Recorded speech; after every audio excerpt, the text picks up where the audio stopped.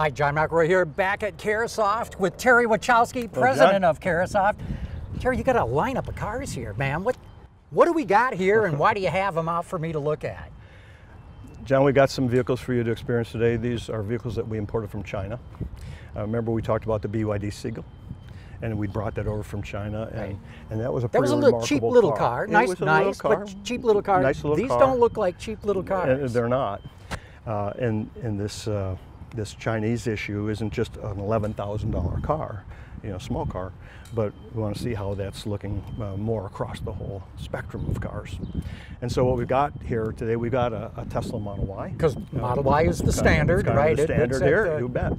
And then we have a close competitor to it in the XPeng G6. So you'll be able to do a head-to-head comparison here within our confines. Again, we can't go out on the roads because they're not legal in the U.S. The roads, right? Nope. But you'll be able to get a feel for the amenities in the car and some of the performance. And when we look at the price point, again, that BYD Zeekr issue comes forward here. It can be $3,000, $4,000 lower than this. Than the Tesla. Than the Tesla. Even though you say they go head to head, I mean that's a nice price discount to try to sell head to head, and quite frankly some advantage here on this model, more recent and nicer amenities. Well, when we get in a chance to drive it, point those out to me. Will do. We also have a Zeekr Model X. So this is another EV that's come to market. And again, this is in the low 30s. So it's moving upscale, but still incredibly competitive. The silhouette of this car, the Zeekr, reminds me of the Volvo EX30. And I know they're both part of Geely, so I'm sure the Zeekr is going to cause headaches for Volvo. Yeah, well, in fact, on the sill plate, it actually gives credit to Gothenburg. Oh. So there's a shout out basic back design to, from the basic was done in Volvo. Sweden, yes, not in China. Yep. And on the end, what do you have here? This is a great looking car. This is really an incredible car. This is the Avatr 1.2. They had an Avatr 1.1. And now we've come up with the 1.2. This is even more upscale. This is about $55,000 vehicle. But again, when you get inside of it and see the technology in here and see the execution, pretty remarkable. No kidding. Yeah. Man. So there's an awful lot of interest in the industry relative to what's happening in China and what to do, what threat that poses, what the challenges are. And this gives us an opportunity to do those analysis and help our customers figure that out. Cool. So let's go drive. Would you like because to drive? It's great to talk about them, but I know. the proof in the pudding is in the driving, as I've always said. So. Why don't we take a quick spin in the Model Y to reacquaint? It's been a couple of years since I've been in a Y, so and then do a kind of the head-to-head comparison here. Cool. Let's do that.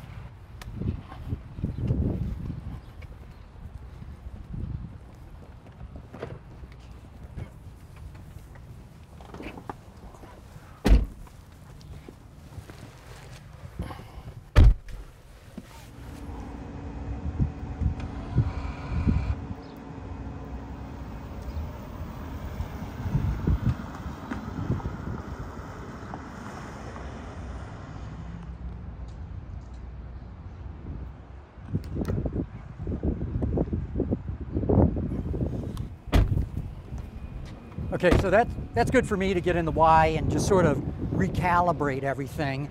Yep. But you say this is the direct competitor. That's a head-to-head competitor, XPeng G6. G6. Very much similar in size and dimensions of the vehicle. The real interesting thing, John, is when you look under the skin, that mega castings in the front. Oh. Mega castings in the rear. Oh, no kidding. Battery integrated as the floor pan. So it's not only the same size in many architectural ways, it's extremely similar, close to the Very interesting. Model Y. And I mean, I'm just doing a cursory walk around, checking gaps and the like, but the fit and finish on this thing is really good. Fit and finish is very good. They've done a nice job, and that also shows in areas like road noise, wind noise, that type of thing. Yeah. So, you know, best to tell by driving it around. Let's get in, right.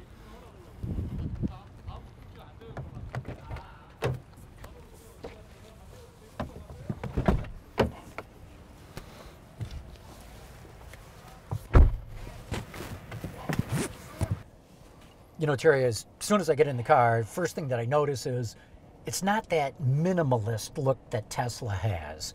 I mean, there's no buttons or everything. Looks like pretty much everything goes through the center screen, although you do have a couple of stalks and some buttons on the steering wheel. So it's copied Tesla in that regard, but much brighter colors. The hand, as the designers say, the feel of the materials feels richer than what we just got out of the in the Model Y. Those are some of my first impressions. Yeah, it's much softer to the hand. It's you know, the contrasting materials that they brought in looks very nice. The it has a screen in front of the driver, as opposed to putting everything over here in the center stack. So you got an instrument cluster plus the center screen. So it's a little different. And it's got a sort of almost rectangular steering wheel, and not perfectly round, so that's kind of like Tesla, at least with the Cybertruck. But it is more round, so you know the deviation is less noticeable while you're driving. I think you probably get used to it a little quicker. And you say we'll see another vehicle today where it's way out there again. Okay, and you're saying this one's $3,000 to $4,000. $5,000. $5,000 cheaper than the So Model Y. if that Model Y was about $37,000, this was $33,000. Wow. Okay, let's go. Enough talking. That was almost 38, yeah. Let's see what this is. This is an 800-volt battery pack. Uh-huh. So it's Model Y is a 400-volt pack. This is 800. So we're getting more range, faster charging.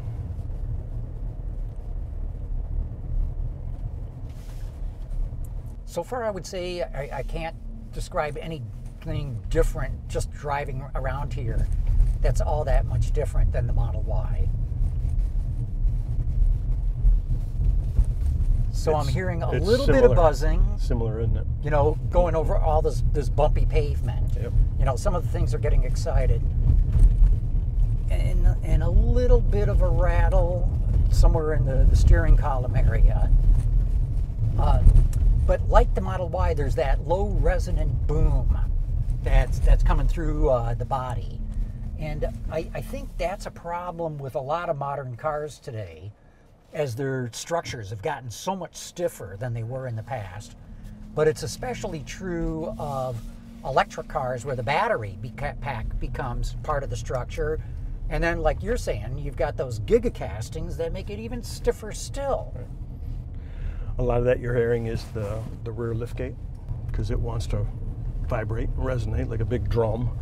So controlling that and getting that's part of the fit and finish goes to the efforts to close those and open those, and then how well do they set in there so that they don't buzz or rattle or cause some of these boom type problems. Now, one thing you can hear in the background is some of the noise generation. Right. Can you hear the EV noise generator? The futuristic weirdo sound. You can just start to pick it up here. Okay, I think I'm clear to go here.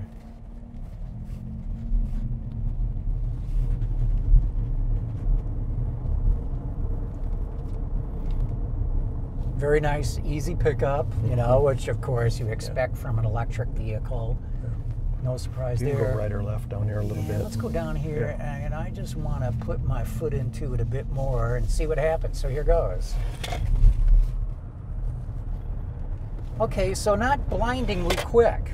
I mean, accelerates very, very nice, but it's not that pinion the back of the seat kind of feel.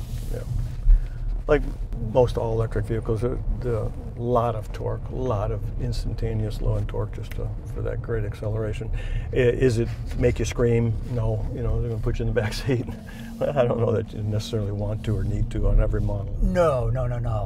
You know, it's just that, you know, so many people comment on the kind of acceleration that you can get out of some electric cars. That's why I'm commenting on it. Yeah. For the average person, no, you don't need that snapping acceleration. In fact, it's probably past the limit as it is. That's right. Can you do it from a dead stop? Yeah, let's do it from a dead stop. Okay, here we go. 3, 2, 1.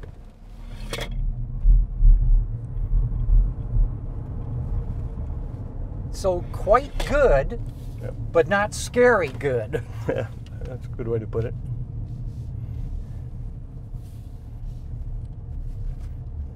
So very interesting. I think XPeng's got a real serious competitor to the Model Y here.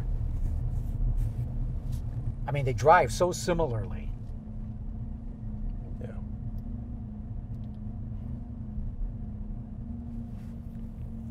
When you look at some of the styling cues, the performance, and then you start putting the cost delta in here, it's like, oh, this is significant.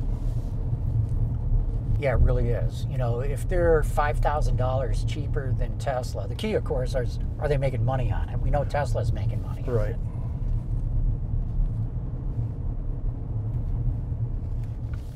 Very comfortable.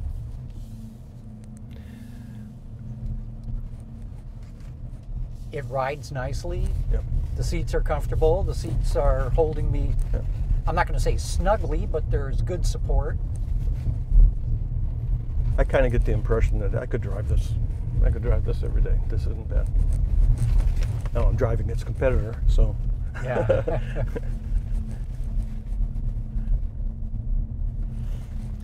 Oh, we're going to have to wait for the geese. This would be a natural right away here.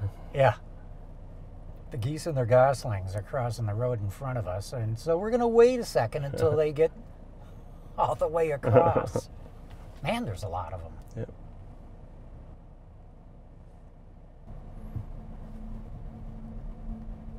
Grass is greener on this side over there.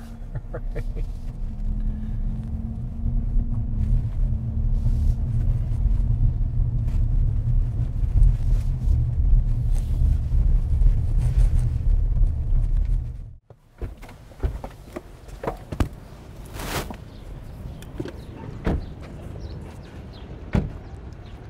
So very interesting. I mean, Tesla definitely's got a competitor on its hands with this car. Yeah, and at this price point, Yeah. even more so. And you're saying they pretty much just copied what they could from Tesla. It's very, very similar. It got them to market very quickly, too. Yep. Yep. Okay, so now we've got this, Now we have the Zeekr X here. The Zeekr X. Zeekr. And what's the price on this one offhand? Do you know? This is actually cheaper than this one. Yeah. This is about $30,000. 30 grand, wow. Is this hood closed all the way? Okay, so here, I would say the fit on this hood Yeah. doesn't look all that great. Especially when you look at the difference here to here. Yeah, yeah. Right, that's where it really reads. Right. So, yeah. So that I would knock it for build quality on that regard. The rest of it looks pretty good, though. You know, just doing a quick eyeball of it, of the whole thing. But yeah, let's get in this and go for a ride too. Now this one, just touch the button and the door opens itself.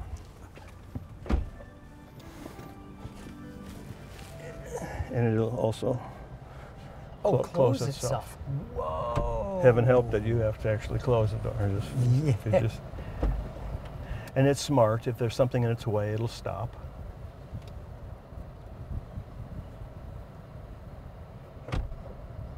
Unbelievable. I mean, for a $30,000 car, Yeah. that's unbelievable. So Terry, my first, impressions of this car is, it's a lower segment market vehicle, but I really like this green color in here. It's got a very subdued look to it. It's very soft on my eyes, very relaxing. Also interesting, the top of the IP here, all this dimpling on it, and I see it says Yamaha. Yamaha so sound system. It must be Yamaha sound system, Yep. right? Yep. And then you were pointing out it has this thing here that almost looks like a cigarette lighter. First thought it was a cigarette lighter, and then realized, oh no, it's just a means to hang a litter bag or a purse handle or something that you can just wrap around. That's all it does. But it of course disappears if you don't want it. Kind of a unique little feature. It's well equipped for this electric car. Kind Head-up of display, a right? bold choice of colors here, and the color matching, but I think it works. I think it does nice. too. I like the look.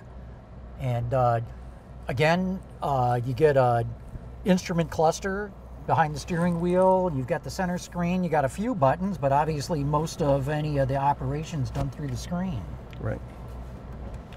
So minimize some of the buttons. They do have some capacitance touch buttons here on the wheel. Mm-hmm. It has a heads-up display. The display on the windshield I found to be very crisp. I could see it very clearly, good focus, good brightness. The actual unit mounted on the IP is a bit unsightly, I thought. Not as well integrated Right. as some others have done. That's exactly right. It's got this nice, almost Alcantara look, some sort of flocking on the A-pillars. So again, it's made to look a little bit more upscale, but you're saying this is around $30,000. $30,000 and change. Yeah. You have a sunglass holder right up on your pillar. That's right. We could put it up there. Interesting. Well, let's take it out for a little bit of a drive here. Okay. I didn't get it in drive at first. Hit neutral. Now I got it.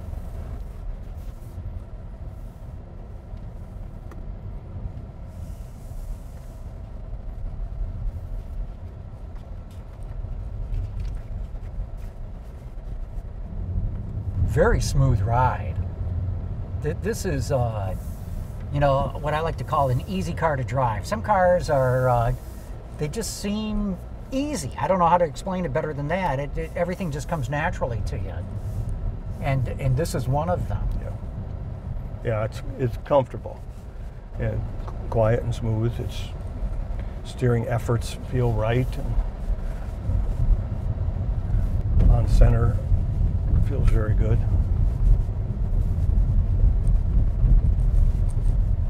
So this is very interesting. Where over this bumpy pavement, where on the XPeng and the Tesla, we're hearing a little bit of buzzing of the plastics, a little bit of a rattle, and in this car, nothing. I mean, this thing's rock solid. That's right. If you can get a vehicle that feels good on that piece of road, they've accomplished something. Right, and again, it's a smaller vehicle, so we're not getting quite that low boom resonance in the other cars, or maybe they've just done a better job of deadening that.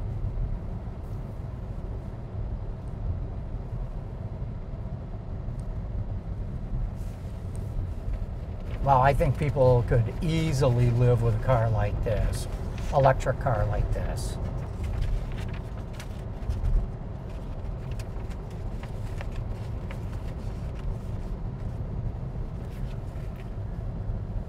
Let's do the same sort of acceleration. We'll do both ways, but let's see what this is like. Wow, this feels faster. Now that time my head bounced off the headrest, so either XPeng. I wasn't ready or it's faster. Yeah, let's do it from a dead stop and see how it accelerates.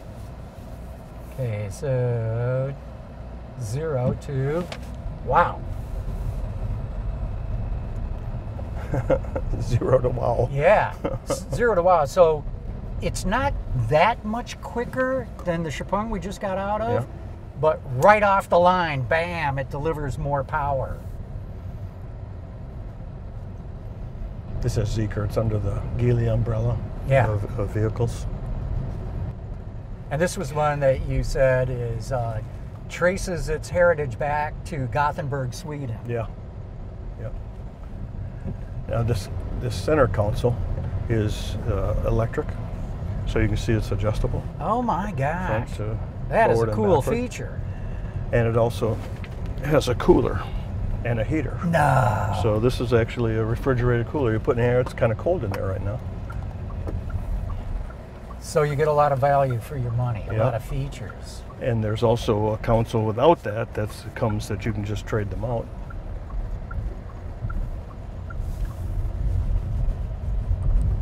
So this is why the legacy automakers are so afraid of what's coming out of China, or one of the reasons. You know, it's not an $11,000 BYD Seagull, 30,000 bucks, this one instead, and but you get a lot of nice features. It drives very well. Do you think this would meet U.S. crash standards? I doubt it, as is. So again, there's probably other work that they would have to do to homologate it to U.S. standards, but those are all doable. Yeah, not only doable, but the guys in Gothenburg know how to do it. Oh, have done it. That's their forte. Cool.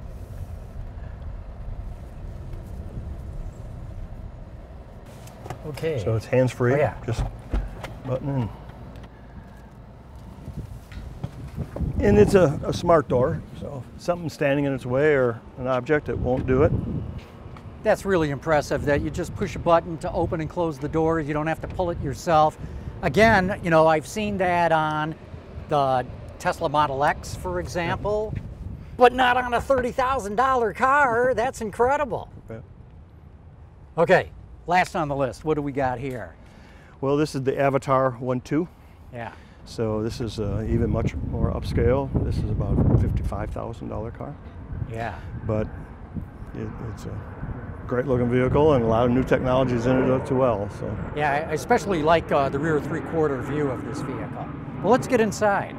one thing you notice from out here is it doesn't have rear view mirrors. Oh. So you can see that those cameras. are just cameras that are stuck. Right, which are not legal in the U.S., right. at least not yet. I think this vehicle has like 3 LiDAR systems, has 11 cameras. Oh my gosh. And so they're really pushing, you know, from an autonomous perspective, a lot of. So this has got to be hands-free phones to driving. it. Is maybe even eyes off if it's got all those sensors. But yeah, it looks really sleek. Yeah.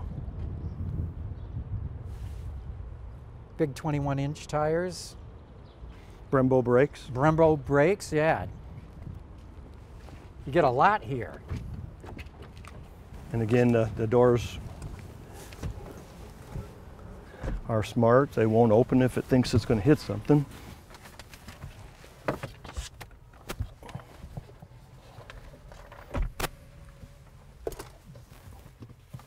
So Terry, my first impressions are of this Avatr is, again, you just touch this button on the door closes automatically.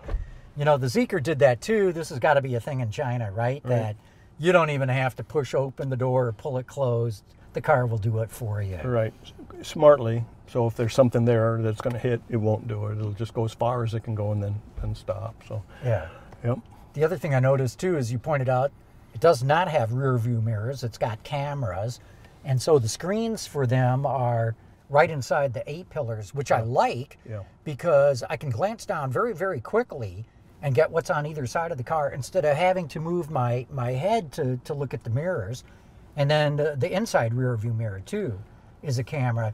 And what I like about this is usually I don't like these inside rear view cameras or, you know, video screens, because to look to the outside mirrors, your focal plane is, or your focal point is, you know, where the object behind it is. And then you look at this and the focal point is right here. Whereas when you've got all 3 mirrors with the same focal point, it doesn't cause any discombobulation with me. No, there's a little bit of a learning curve. This one was easy because you're kind of looking towards this mirror. Right. This one, I find myself first looking here. Where the mirror should be. Where the mirror should be. Right. Oh, shoot. And so I think it's a learning curve you have to go through. This camera and this view is because there is no backlight in this car. You could have a mirror here, it'd be useless. Oh, yeah. You'd just be looking at a blank hole. Right. So there's no backlight at all. So it relies on this camera solely. And interesting, you've got the center screen like every car these days does, but the upper part of the IP is a big screen that has a lot more things to look at and play around with. Absolutely. And this is Huawei's This is a 34.5-inch screen. Wow. Up here, so kind of setting a standard there. Almost 16-inch central display here. Mm-hmm. And interesting, you know, Huawei pretty much banned by the American government from doing any business in the U.S. because they were concerned of it gathering all kinds of stuff and maybe being a cybersecurity and a national security risk. But Huawei is together with who else is on this car? Well, this Avatr is it's a state-owned joint venture. CATL. Right. So state-owned. And CATL. So this is Shenyang like and CATL. Yep. the powerhouse tech companies of China for automotive, at least, getting together on a car. These are the big guys. Yeah, Man, and you said this car again is about 50,000. Yeah, it was. I think it was 54. 54. I'm sorry, 55.6. 55.6. This one, okay. we got it was 55.6. Yep. Very interesting. Well, let's get out and about with this thing. As I mentioned, this one has 3 lidars. Uh-huh. It has 3 radars. Has 11 cameras. Okay, I'm not moving. It's not going into... Key not detected. Okay, where do we have to put the key? Somewhere here. This thing doesn't sense the key. All right, well, so this is kind of funny. Tap the key where it says don't tap the key. Like there? Yep. And that works. I don't know. I should have known you would always do whatever it said not to. Right?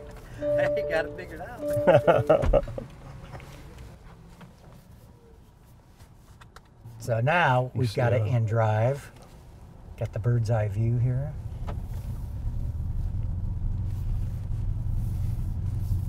So yeah, this has got the very rectangular kind of steering wheel. Right.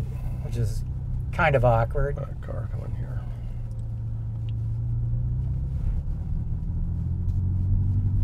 And this has got a much louder synthesized noise than the other cars. That's what this is. It's that sound synthesizer, and they try to make it sound like a internal combustion engine. Yeah.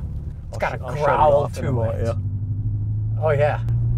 You first get in, what in the world is going on? You know, in real hardcore performance driving, I actually like that extra sound. Yeah.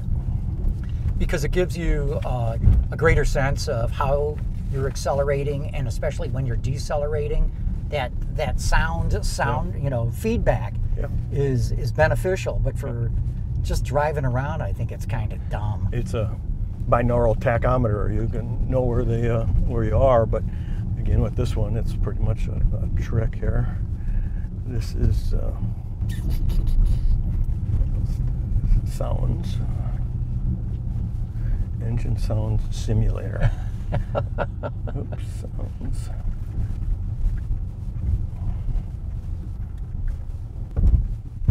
Oh, look at, you can make it sound like a V12, a V8, or a V6.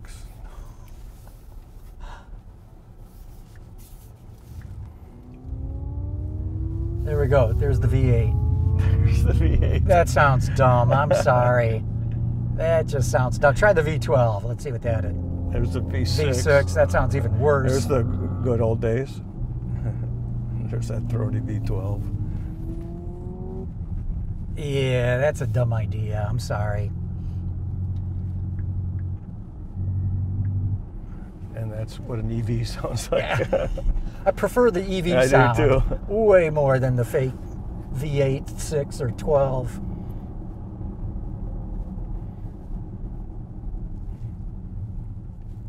So let's see how this does acceleration-wise too. It should do a lot better. Let's get over these bumps first.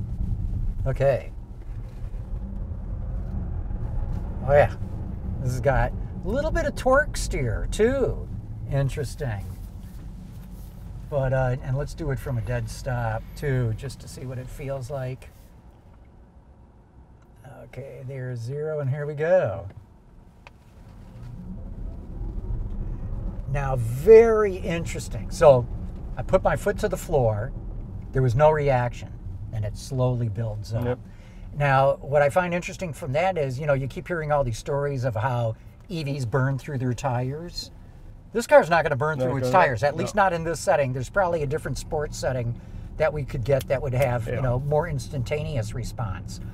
But this is a very modulated throttle input, if we can call it a throttle. I'd call it good throttle progression. Yeah. You have good control over it. It's not, you know, jerky and you're digital. But now the only thing I don't like is, you know, if I'm pulling out and I don't have good visibility and all of a sudden I see the cement trucks barreling down on me at 60 miles an hour, I want to go. I don't want this modular slow speed build up. I want to go. So I think in terms of not burning up your tires, that's a good idea, but I want go power when I want it. It's a 900 volt fast charging battery system. Ooh, interesting.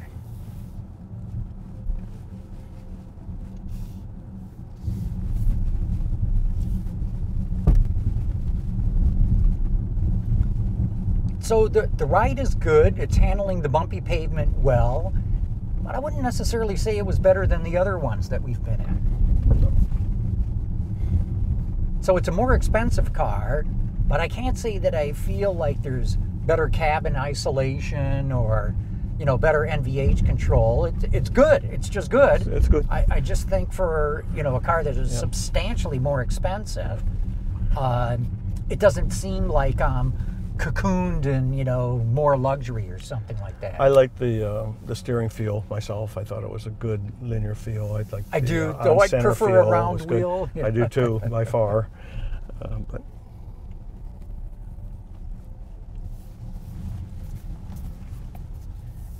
and you know, the steering, just making that turn, now we're at low speed. I don't know if it's speed sensitive, but it's not quite as linear as I would like it to be. And see, this is where that oblong wheel really becomes a problem. Yeah. Backing up a trailer, backing up like this is really tough duty. But a very nice car overall. And the Napa leather, the appointments, the interior. Right. They're very sharp. That's right. That's one thing I think Tesla's going to have to think about. The display is incredible, and I'm sure the connectivity and the integration of all the systems. You know, this is just an extension of your phone when you go forward. So. Right. I know we've barely scratched the surface of what these cars are able to do. We just took them for a quick little drive first impression thing. I know we're going to learn a lot more from you guys in the future. Yeah. Well, that's what we want to do, really understand them well. You know, what's the strengths, where are their weaknesses, what do they bring, but just kind of a cursory at the price point they have. And if you look at the quality that they're delivering, you know, it's really excellent quality. Yeah, it really is. It's a lot of value at this price. Right, and like you were saying, the LiDARs and all the other sensors they've got on this, I'm sure, you know, it'd be great to get it out on the road and see what kind of hands-free driving or, you know, what level that they've taken, you know, is it level 2, 2.5, level 3, what, you know, I'll bet it's awfully good. Yeah. And how good does it feel when it's in control? That's right. Are you comfortable, are you relaxed, or it's like, are you on full alert? Right.